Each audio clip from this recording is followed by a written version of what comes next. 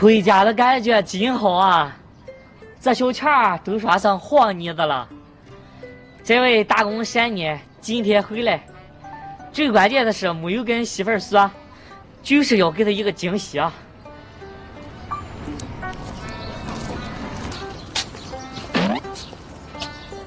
这哪么家门口还摆了一棵花啊？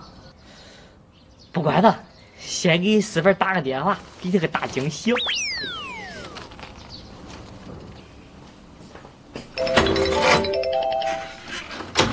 喂，老公。媳妇儿，你在家呢？在家呢。在家就是么呢？哎呀，还能干什么？还那些事儿呗，打扫卫生什么的。哦，老实说，你想不想我？那肯定想啦。我也想你了，非常非常的想。你想不想见见我？哎，别闹了，想见也见不着啊。是吗？老公，你怎么回来了？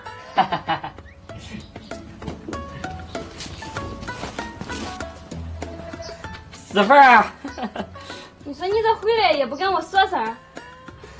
有什么好说的？都老夫老妻了，我最主要的是想回来给你一个惊喜啊！哦，哎，你这哪么看起来有点不太高兴呢？我有不高兴吗？没有吧，我挺高兴的。哎，抱抱。哎，等会儿，先别抱了。你看你衣服脏的，你先换身衣服。你也累了啊。对了，你饿不饿？我给你煮饭吃吧。还真有点饿了。行，我给你煮饭吃哈。好。对了，老公，我想起来没炒了，我出去拿点炒，你先进去啊。啊，好，去吧。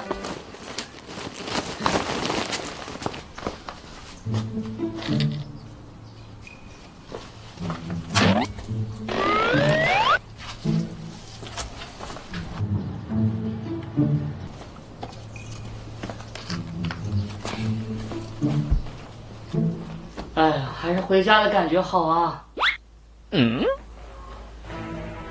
奇怪，我媳妇儿把花从门口搬到院子里干啥？放在门口是为了晒太阳？那院子里也一样可以晒吗？难道？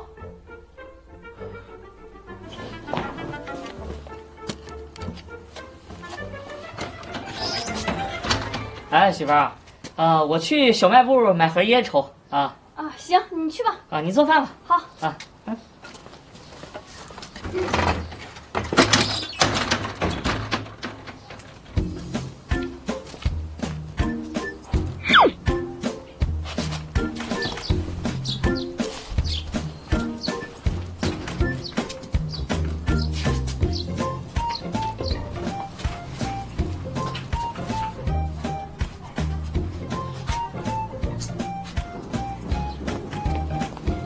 哎呀，花在门口。孟凡，张婶儿，你这冲我直眉弄眼的干什么？我看哈，你昨天晚上你肯定是没去时候，你个眼哈有点肿啊。不是啊。我可看着你那个花摆门口了，我才敢进来了哈。怎么样？昨天晚上打麻将又输了2万块钱吧？今天晚上咱找着去哈，俺们点要回来。原来是打麻将输了2万块钱，可是为什么要把花摆在门口呢？张婶儿，哎呀嘞，东子，你这什么时候回来的？吓我这一跳！你怎么把花放门口来去了？我搬进来了。这嘀嘀咕咕说什么呢？啊，没说什么。我有事，我先走了啊。哎，等会儿。张婶儿，你刚才说的话我可听见了。你跟孟凡昨天去打麻将，孟凡输了多少钱？没有。我可听见你说输了2万呢。孟凡，我真的有事哈，我真的先走了啊。走吧。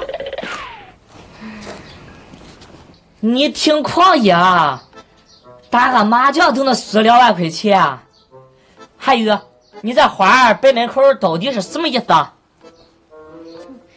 花摆门口就代表你俺公公婆婆都不在家，就我一个人。哎呦我的妈！